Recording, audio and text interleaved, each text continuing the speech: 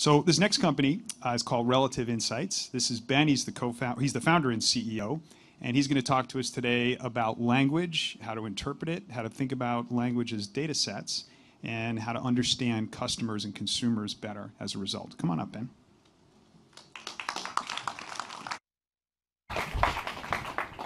Morning all.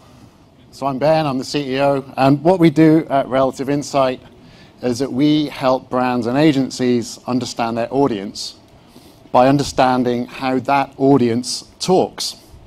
So everyone talks about a given topic in a slightly different way, with a different style of expression. Everyone has different interests and so on and so on.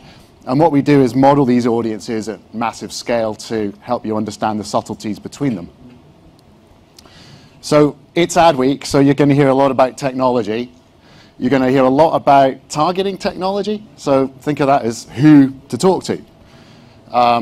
However, think of us as the people who tell you how to talk to people. There's no point talking to the right person in the wrong way. So, where did all this enthusiasm for language come from? It didn't come from marketing. Originally, we are a law enforcement company. We do a lot of work with, you didn't expect a cybersecurity lecture this morning. We do a lot of work with UK government. And we were developed as a joint government agency and academic program to uncover masquerading online. So you can imagine there's lots of counterterrorism and fraud examples of that. But we do a lot of work in child protection as well.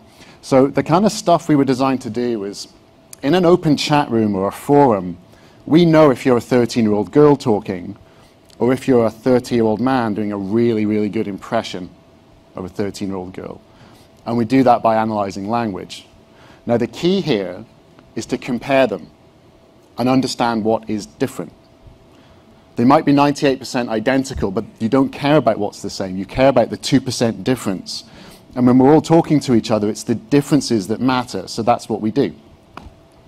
So we've since turned this into an enterprise-scale analytics platform, and it's being used by some pretty big companies to take their understanding of their audience onto the next level. So, I'll give you a couple of examples. This was for a makeup brand who wanted to understand how different age groups talk about makeup. And if you go to online reviews of makeup, and then you split them by age, and you look at how 20-year-olds review makeup, and you compare that to how 50-year-olds review makeup, and then you compare them, a lot of it's the same because they're talking about makeup. That's to be expected.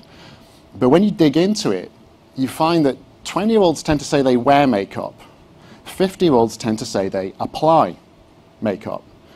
And this is important to know if you're in the cosmetics business, because if you're trying to target young people by saying apply our product every day, you're not talking in authentic language to the right audience.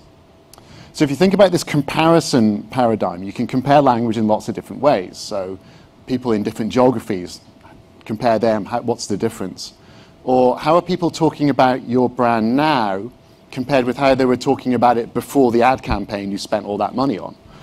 The delta tells you the actual effect of the ad campaign. Now the good news is, I'm guessing most of you are sat on data that you can use to do this kind of stuff already.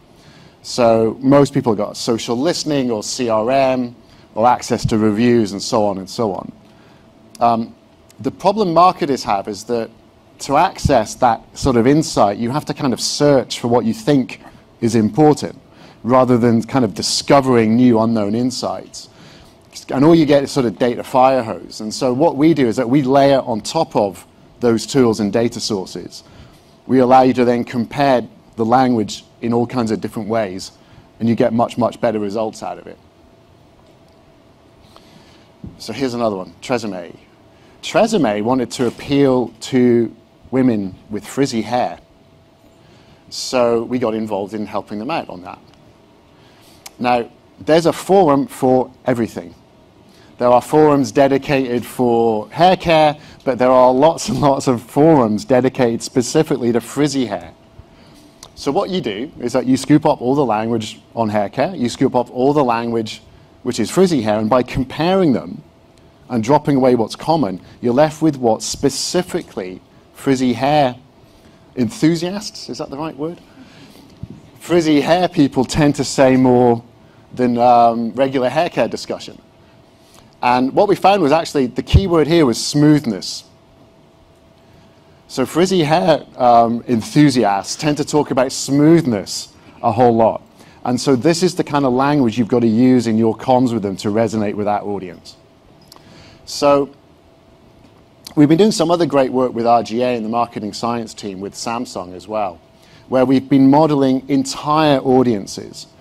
So we've identified audiences who've got a preference for one Samsung device or another.